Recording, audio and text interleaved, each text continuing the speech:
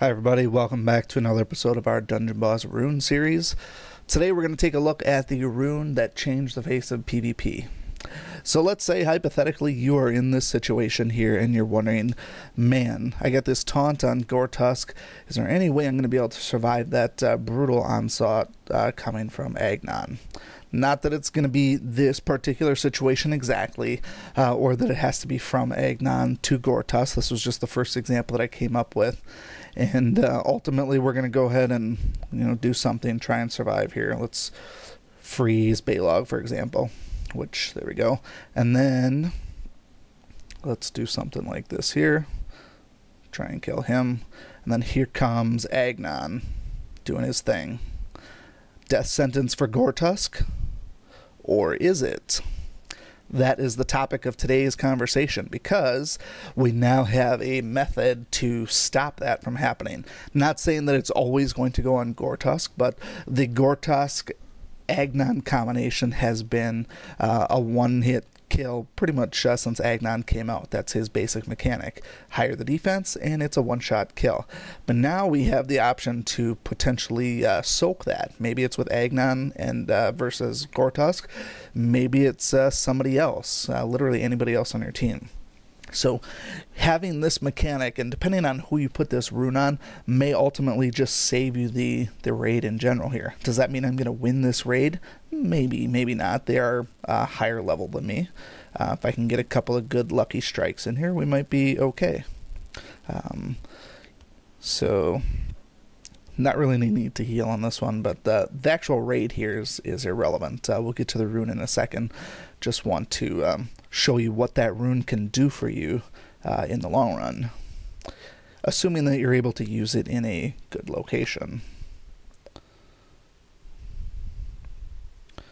And this one's looking ultimately pretty promising for us.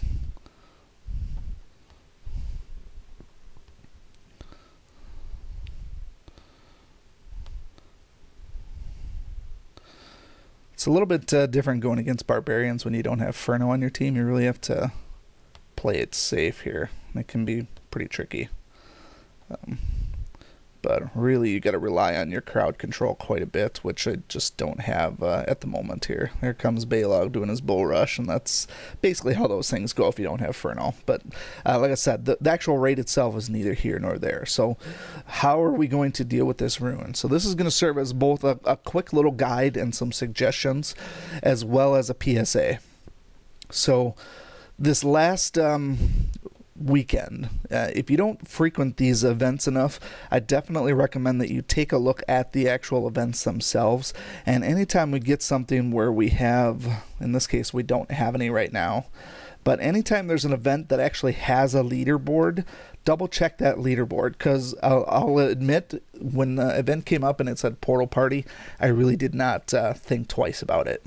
And so basically my opinion was the Portal Party was essentially a blatant cash grab, get people to spend as many heroic summons as possible for basically leaderboard glory or whatever it might be. Upon closer inspections, realized that if you did 25 heroic summons, you got a moderate rune. And by moderate, I mean pretty good, but not maxed out. But the functionality of said rune cannot be understated. And so the rune that was on this last event here was this Unbreakable Heart rune.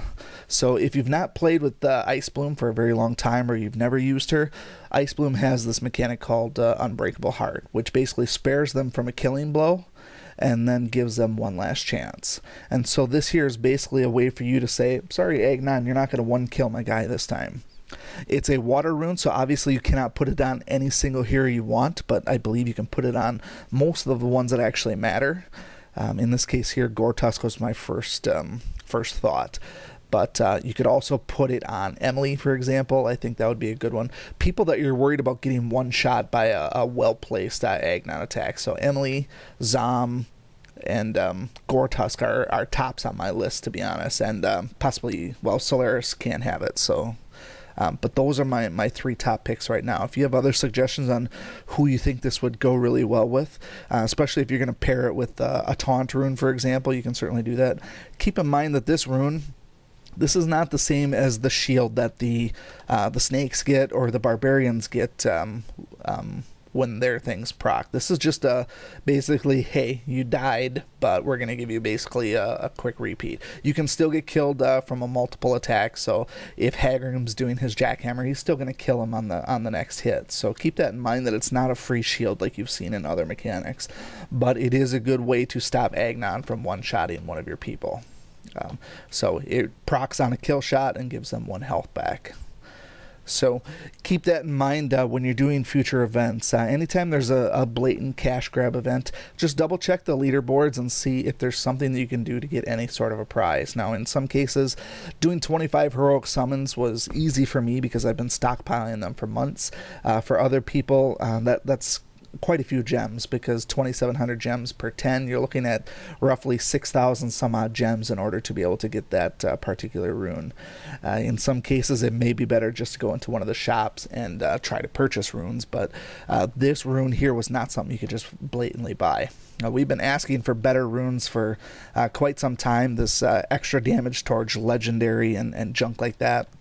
They're great and all, but they're just simply not needed. What we need are more things like we've been seeing recently, where we get extra energy, or we get, in this case, the saving from a killing blow, or the ability to purge buffs, things like that. That's ultimately what we're looking for in high-end runes. And this one here can both be, I feel like this is going to be a bigger game changer for PvP attacks than it will for defense. Defense is certainly going to benefit from it, but probably not so much, because you'll have the PvP attack's going to have a way to plan around it, whereas if you're on the PvP attacker, you can pretty much use it how you see fit, and the defense wouldn't see it coming. Whereas on your PvP defense, if somebody sees that Gortusk has this, for example, they might not even go with the Agnon attack on Gortusk. They might do something else that's going to be more likely to kill him, like, for example, Hagrim's jackhammer.